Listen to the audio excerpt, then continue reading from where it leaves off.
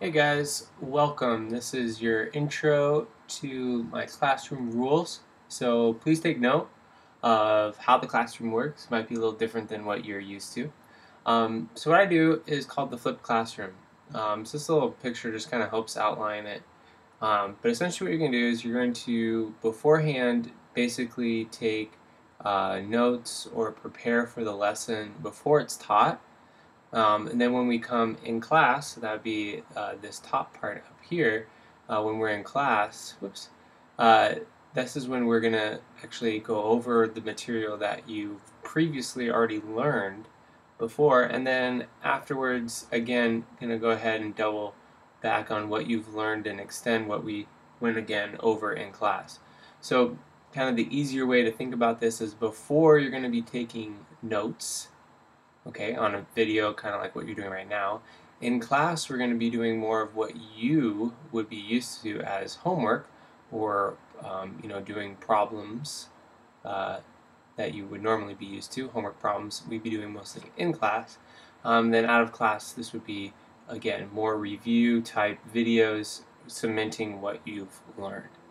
So let's look at some of the nitty gritty. So two parts or two things that are kind of really important. I would love for you guys to go out and get two things. Uh, One is a notebook, and the second thing is a notebook.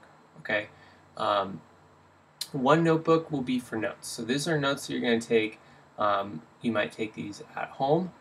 Okay, in class we'll take some in class notes too. So you might do some in class notes. You might do warm ups, things like that. And that will happen in your notes spiral.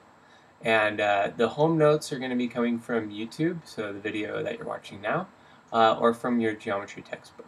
Okay, and those will be assigned through a calendar. So we'll get a calendar out to you guys, and you'll know all of your homework, and all of your homework is going to be done based on notes.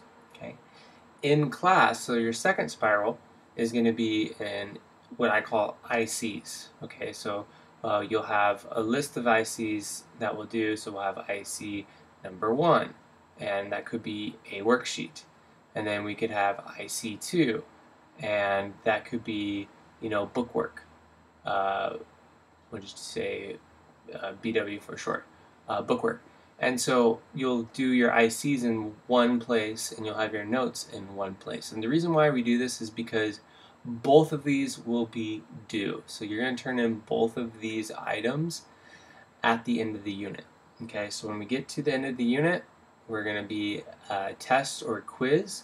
I will collect um, all notes from that unit and ICs. And that's when you're going to get the grade.